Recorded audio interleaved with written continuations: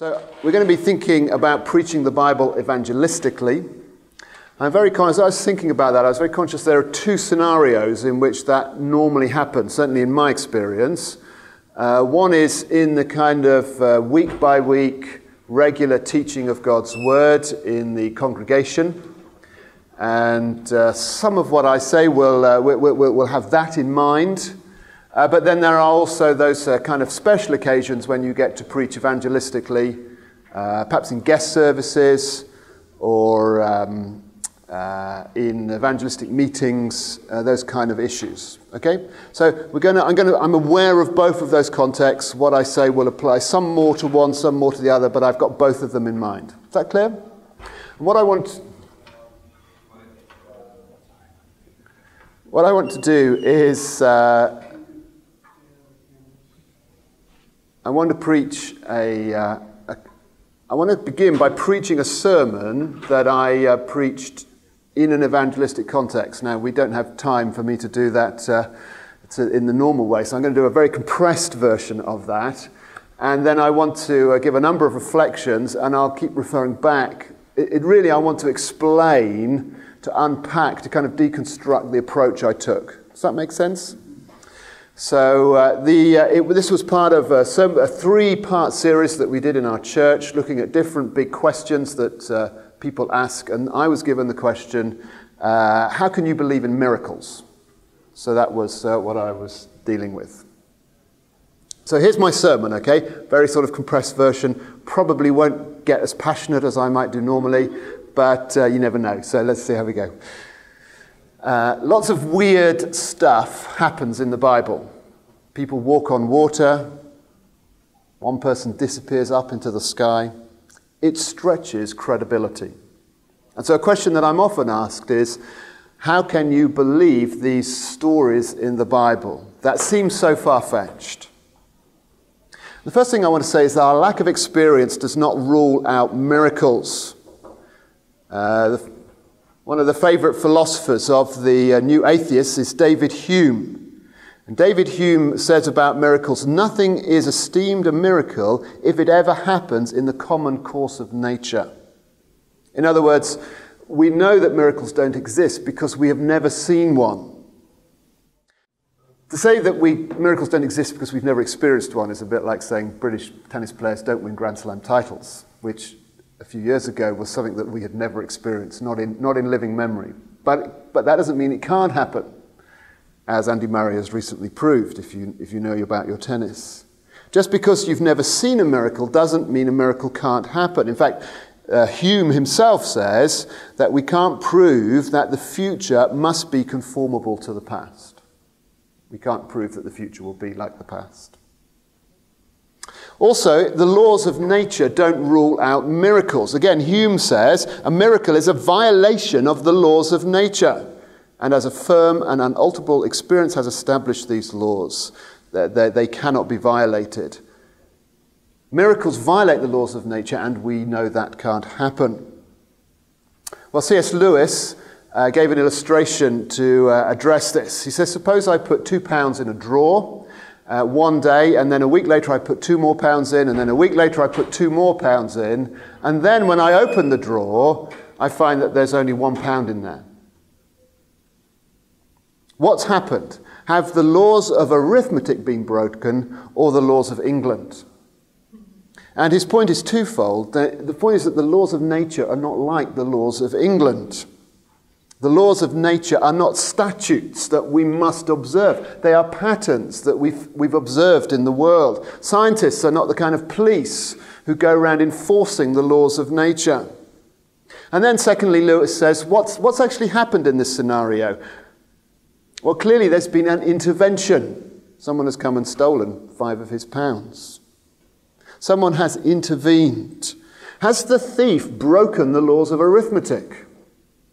No, he's kind of intervened and altered the situation. And that's what happens. If there is a God, he intervenes from outside our universe, and he's not violating the laws of nature. He's simply changing the context in which they operate.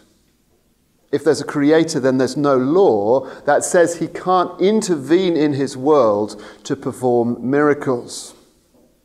So there's no reason that miracles can't exist, but that doesn't mean that they do. And indeed, we're right to be skeptical. I'm skeptical about many miracles that I hear about. So then we need to address the question, do miracles happen? And I want to focus on the resurrection of Jesus because that's the key miracle, key to the very claims of Christianity. Now here I'll go a little bit quicker because I'm sure this will be kind of familiar kind of territory to many of you. But I began with a quote from Hume again. Actually, we read the account in John's Gospel of the resurrection of Jesus. And then I went back to Hume. And Hume says, when anyone tells me that he saw a dead man restored to life, I immediately consider with myself whether it be more probable that this person should either deceive or be deceived, or that the fact that he relates should really have happened. In other words, Hume says there are three options. John is deceiving, and the resurrection is a hoax. But if that is the case, here are people who died for those. You don't die for a hoax that you're perpetrating. And anyway, it could have been quickly disproved. Or, says Hume, John is deceived and the resurrection is a mistake. And behind that is the assumption that these were gullible, superstitious people who were kind of ready to believe anything. But again, the Bible, the story doesn't portray that. Here is Thomas. He's skeptical. He wants proof. There's a kind of chronological snobbery behind that, assumes that we are clever and sophisticated, and they were a bit stupid back then. And then thirdly, the third option is that John is right and the resurrection story really happened. And again, I quote from Hume, but essentially he's saying that which is the more likely? The more likely option is that actually this is what really happened. Now I realize these arguments are not decisive. There's not a kind of QED here where you can logically demonstrate something. But I want to suggest it's worth exploring. It's worth exploring the evidence for yourself. Scientists line up on either side of this discussion. This is not a debate between science and religion. It's a debate between atheism and theism. And here's where I agree with Hume. Hume also says this: reason is and ought only to be the slave of the passions, and can never pretend to any other office than to serve and obey them. In other words, reason is driven by our passions, by our desires. Here's a quote from Richard Lowenton, the professor of genetics at Harvard University, and it's very revealing. Our willingness to accept scientific claims that are against common sense, is the key to an understanding of the real struggle between science and the supernatural. We take the side of science. Lowenton, by the way, is an atheist, just in case you haven't picked that up by now. We take the side of science in spite of the patent absurdity of some of its constructs, because we have a prior commitment, a commitment to materialism, that this world that is all that there is. It is not that the methods and institutions of science somehow compel us to accept a material explanation of the world, but on the contrary, we are forced by an a priori adherence to material causes to create an apparatus of investigation, a set of concepts that produce material explanations, no matter how counterintuitive, no matter how mystifying to the uninitiated. Moreover, that materialism is absolute, for we cannot allow a divine foot in the door. Now, did you follow what he's saying? He's saying we don't start with the sort of scientific method and then discover that this material world is all this is. We start with that commitment to a material world, just a material world, and create a set of constructs that then prove that, demonstrate that, because we can't allow a divine foot in the door. In other words, we reject miracles. The reason Lowenton rejects miracles is because he doesn't want God. It's an admission of prejudice. Now, I don't say that to be rude or dismissive, because I think we all have prejudices. I have a prejudice. I'm inclined to believe the miracles in the Bible because I do want God. If you know God and love God, then you won't have a problem believing miracles. If you hate the idea of God, then you'll readily find reasons to reject his existence, which, of course, by the way, was what Peter Williams was saying last night on the issue of the Bible.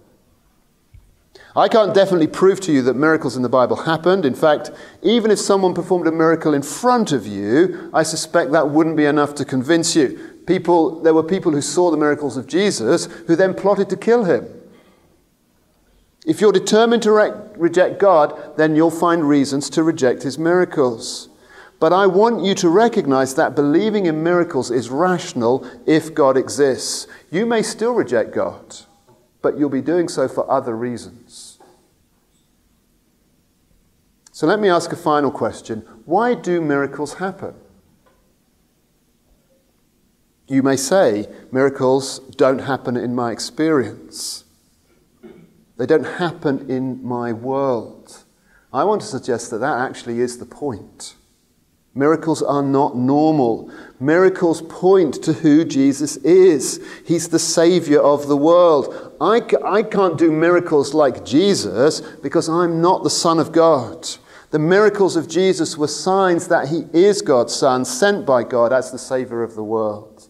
And miracles point to what Jesus does. He's creating a new world. Our world is a world of hunger and pain and suffering.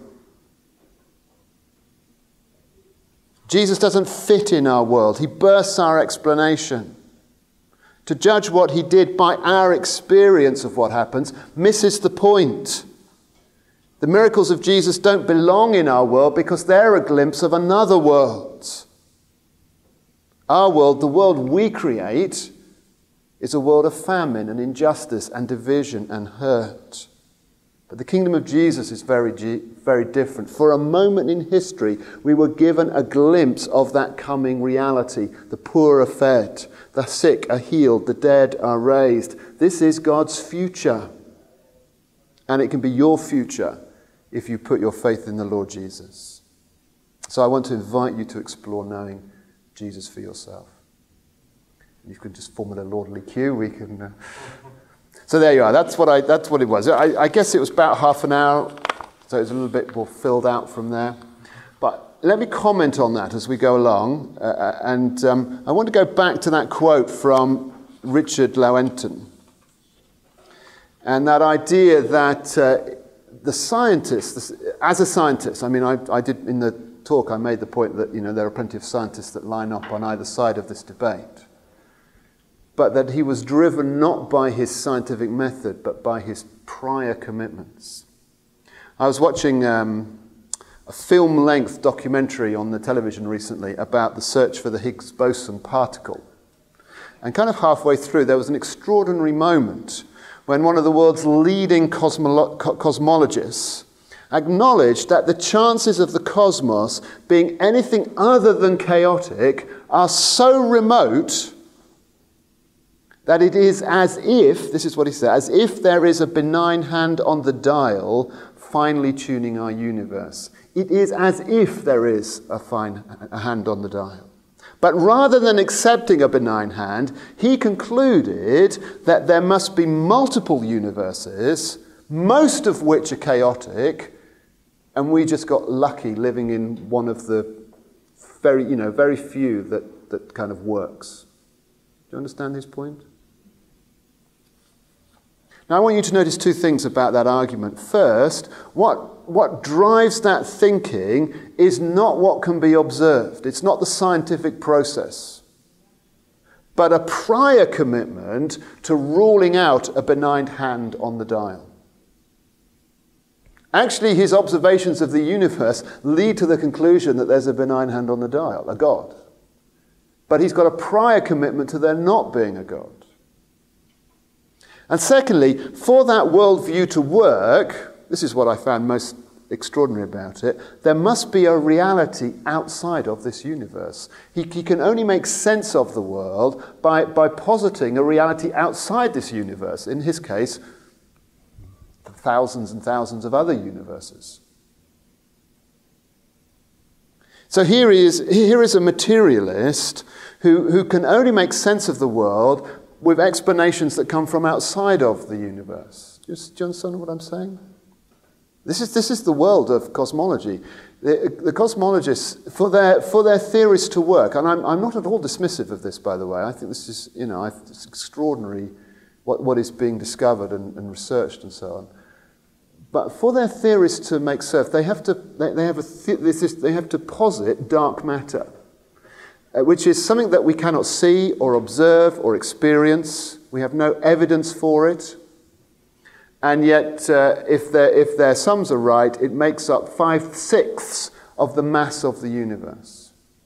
They can only make sense of the world by positing something that is beyond what we can observe and experience, which is actually no different to a Christian worldview, in the sense that we make sense of this universe by reference to something outside of this universe. Now, let me quote from Aldous Huxley, one of famous British scientists from the last century.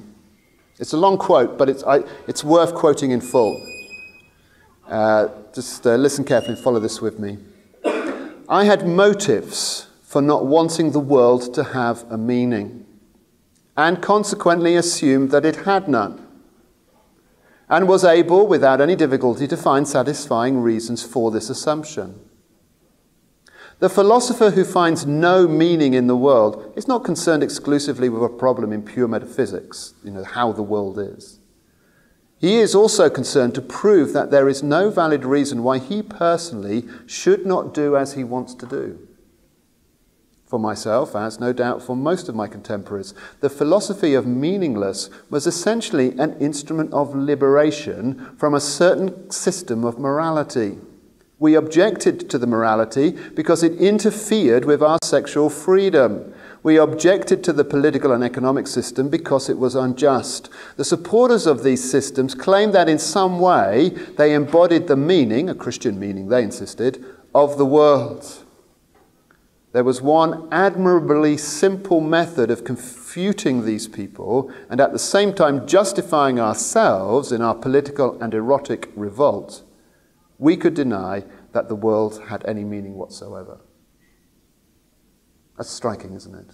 So what is driving his kind of atheistic understanding of the world as a purely material world is his desire for sexual freedom. The movement is not from metaphysics to morality, from atheism to human autonomy. It's not as if we reluctantly concluded that there is no God and then began to try and work out how we could live without him. No, the movement is from morality to metaphysics. We want to be free from God's rule, and so we kind of create a worldview in which God is absent. Let me give you one more quote, and then I'll try and move on to what this means for preaching. See if you can guess who made this, who said this, okay? I'll give you a clue. It's the kind of last person you expect. It has gradually become clear to me that what every great philosophy has so far been, there's been a confession on the part of its author, a kind of involuntary and unconscious memoir. So every philosophy is really a confession. Moreover, the moral or immoral intentions in every philosophy have every time constituted the real germ of life out of which the entire plant has grown. To explain how a philosopher's most remote metaphysical assertions have actually been arrived at, it is always wise to ask oneself first, what morality does this aim at? I accordingly do not believe a drive to knowledge to be the father of philosophy, but that another drive, here as elsewhere, has employed knowledge, or false knowledge, as a tool. Again, what he's saying is every philosophy is a confession of the morality or the immorality of the person advocating it. Now, can you guess who said that? Nietzsche, very good. It was Friedrich Nietzsche, who more than anyone typifies the kind of modern atheism, the revolt against God. He's the guy who said, God is dead and we have killed him. But in this respect, I think he's right, completely right, absolutely brutally honest. And what is driving that atheism is actually morality or the lack of morality. Now, that shouldn't be a surprise to readers of the Bible. Romans 1 says, what may be known about God is plain. But then it also says, people suppress the truth by their wickedness. Or the Bible again says, the fool says in his heart, there is no God. But that person, that fool, is not intellectually deficient. As you'll know, the fool in the Bible is someone who refuses to live God's way. In fact, the psalmist goes on, the problem is they are corrupt. Their deeds are vile. That is what is driving this declaration that there is no God. In other words, it's not that people cannot believe, but that they will not believe. We will not believe in God because we don't want to live with God. And so Romans 1 continues, for although they knew God, they neither glorified him as God nor gave thanks to him. As a result, their thinking became futile and their foolish hearts were darkened. In other words, our thinking becomes twisted because we're finding reasons to justify the life we want to live. It's not that people cannot believe in God, it's that they will not, because they don't want to live with the consequences of belief in God, of accountability to him, of dependence on him. It's an issue of the heart as much as an issue of the head. Well, let's think about what the implications are for preaching to unbelievers. The first thing I want to say is we need to preach to the heart. This is at the sort of heart of what I'm saying. It means our job is not simply to convince them that the truth is true. We also need to convince them that the truth is good. Does that make sense? Not just that the truth is true. That's important, by the way. I don't want to ditch truth. And the fact that the Bible is true, again, as Peter Williams was reminding us yesterday, it matters that the events described in the Bible actually happened. So we do need to persuade them that the truth is true, but we also need to persuade them that the truth is good. And in fact, I don't think people will begin to really engage with whether the truth is true until they've started to get a glimpse of the fact that the truth might be good, that this might be worth exploring, that this might be worth having an open mind on. We need to make people wish it were true before they will really engage with whether it is true. Now, I should say, by the way, one of the things I do want to make this. I think we can often think about preaching or preach as if there is this, as if someone's encounter with Christianity is going to happen all within a sort of our 30-minute sermon, and that's going to take them from nothing to conversion at the end. In the reality, most people, I'm sure this is your experience, are saved, become Christians after sort of multiple contacts with Christianity, some of which are talks, some of which might be something they've read, most of it will be conversations, a little bit of conversation here, seeing Christian community, all of these things are part of the package. So I don't think we need to worry too much about sequencing it all up as if there's some kind of process that people go through, because people are going to have multiple kind of encounters with Christianity in most cases. But I think somewhere along the line, and we need to persuade people that the truth is good, that this is worth exploring.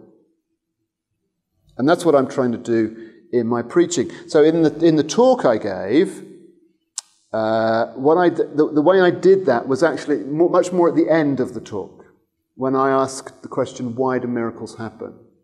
And I'm beginning to engage with a little bit of the skepticism, because I think I'm asking, these things don't normally happen in our world. That's the point. They happen because they're pointers to a new world. But, and I sort of elaborated this a little bit more in the actual talk, I want to give people a picture of that new world that is glimpsed in the ministry of Jesus in a way that's attractive and compelling and contrasts with the world that we have created. I want to offer them a vision of a better future if they embrace Christ. My aim there is to make them wish it were true so they can begin to engage with whether it is true. I want to give them a glimpse of glory. And so that means that in our preaching, whether it's a sort of special one-off for unbelievers, or whether it's the everyday or week-by-week preaching to the gathered congregation, which hopefully unbelievers are present in and looking in on, I want to portray the grace and glory of God in a compelling and attractive way. Because it is compelling and attractive. So when I preach, I'm always asking myself, how is this good news? Every sermon, that's one of my probably my key check on what I'm doing. How is this good news? How am I showing how attractive Jesus is? And I think that's really important. The God assumed in Western thought is either a solitary, powerful being who demands our obedience. Doesn't sound particularly attractive, does it? Or a kind of cozy Father Christmas or sky fairy whose job is to do nice things for us. Again, not terribly compelling. Those are the gods most people believe in them if they have any notion of God. They're also the gods that most atheists and agnostics have rejected. Rightly, actually. In other words, when people are rejecting God, they're normally rejecting a false notion of who God is. This is not the God of the Bible. The true God is a trinity of persons existing eternally in love. The Father so delights in his Son, and the Son so delights in the Father through the Spirit, that the triune God created the whole of creation to share that mutual delight. The Trinity extends its life of love to humanity. The gospel is not simply that Jesus died in our place so that sins can be forgiven. It is that, but it's more than that. If you just stop at that sort of message of sins forgiven, you're kind of portraying God as this judge. And of course, he is a judge. But that's only half the story. Who wants to love a judge? Who is drawn to a relationship with a judge? The gospel is that the Father sent the Son so that we can be adopted as his children. He sent the Spirit of his Son so that we can know ourselves to be adopted as his children. That's the invitation of the gospel, an invitation to share the Trinity's life of love. Now, as I say, preaching to the heart doesn't mean we neglect the head. Partly because the only route that we have to people's hearts is through their heads. You know, we speak words that must be understood, and we preach the Bible that must be explained clearly. And also because it's, as I said earlier, that we want to demonstrate that the truth is good so that we create the opportunity to show that the truth is true. And so, again, going back to that little sermon that I preached, what I was trying to do at the beginning was to, in a sec, deconstruct the objections to create a space in which I can appeal to the heart. So I'm conscious that people are coming with certain prejudices about Christianity. I'm trying to remove some of those so that we can get to the real issue. For me, the key point in that sermon was, where is it? It's where I say, we're all biased. If you know God and love God, you'll have no problem believing in miracles. If you hate the idea of God, then you'll readily have reasons for his existence. I want to deconstruct some of the objections so that we can, as it were, together agree that that's true. And then I want to give them a compelling reason for exploring belief in God. Preach to the heart, preach Jesus. I think, going back to the apologetic issue, I think a perpetual temptation for preachers is to provide philosophical answers to intellectual questions. But we're called to preach Christ and him crucified. So by all means, take people's questions seriously, address their intellectual concerns. That's what I was doing in the kind of first half of my talk. Your hearers need to know that you are captivated, but above all, preach Jesus. Ensure that delighting in Jesus is central.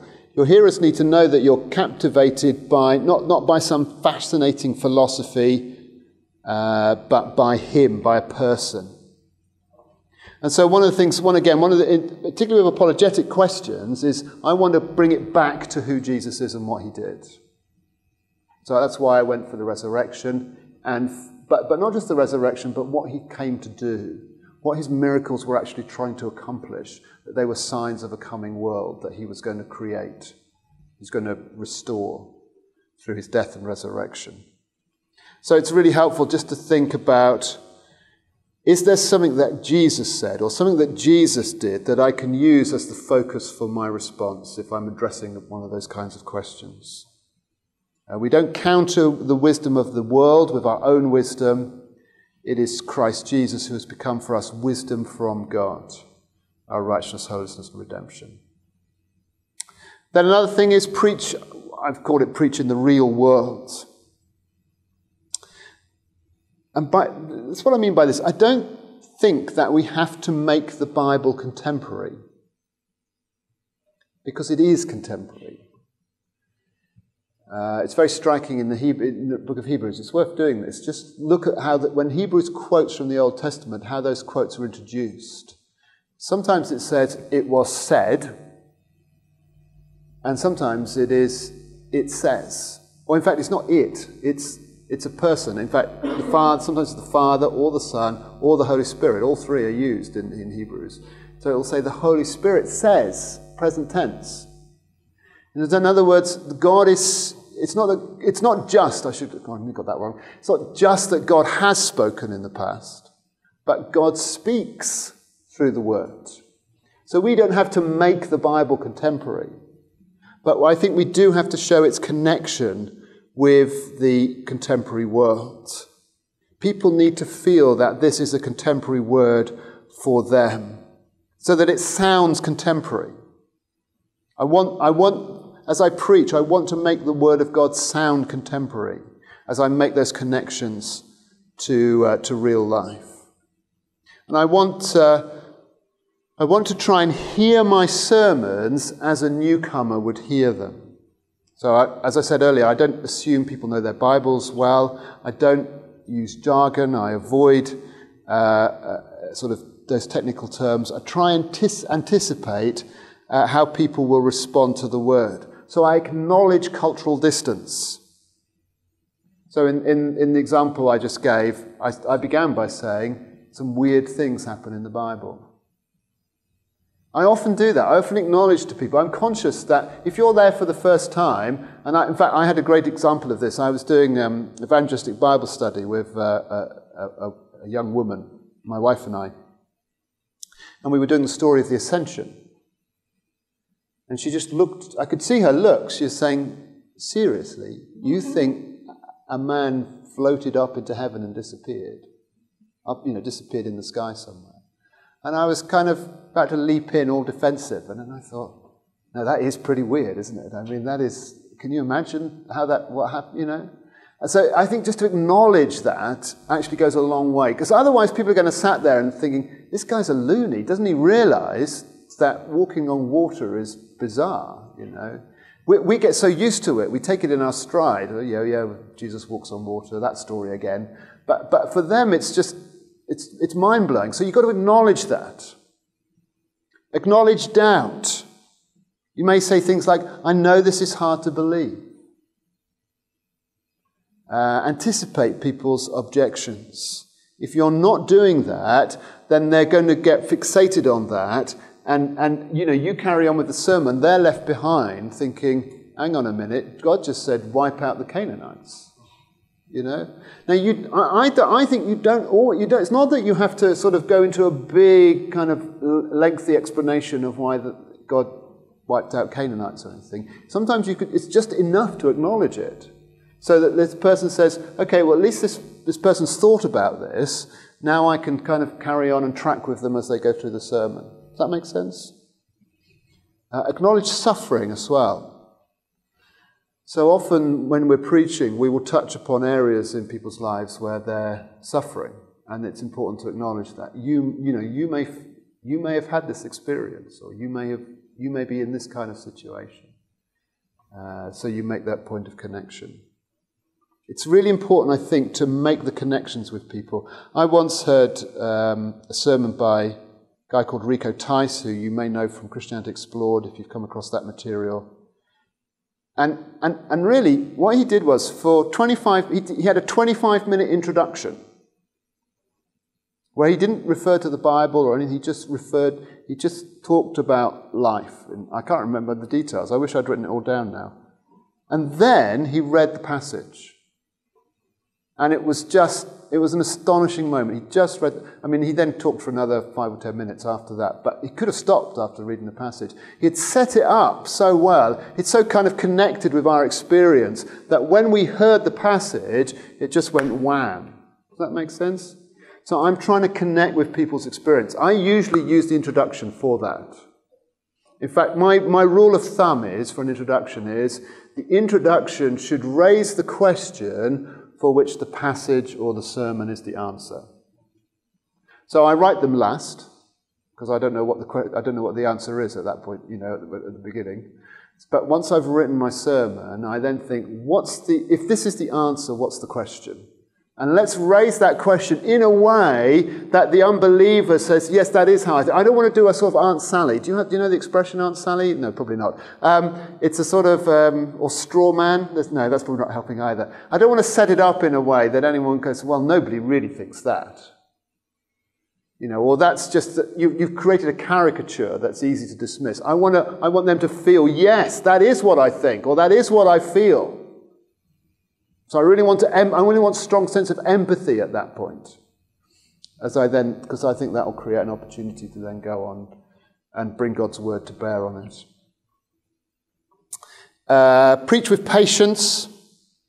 We've talked a little bit that in the questioning. So that's where I go back to that idea of a 1 to 10 scale. Most people in our context are, particularly on initial contact, have such a little background now in terms of the Bible story, that I think we have to be patient.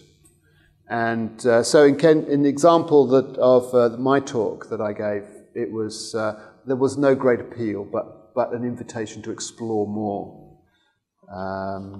Having said that, I do think we need to preach for a response. So you might not be able to do that in every sermon. So, some talks will be more invitation to explore, but as part of the overall preaching of the church or people's exposure to you and to the gospel, you do need to preach for a response. And that's getting harder, I think, in our culture, because it's culturally unacceptable to tell people they're wrong and that they need to change.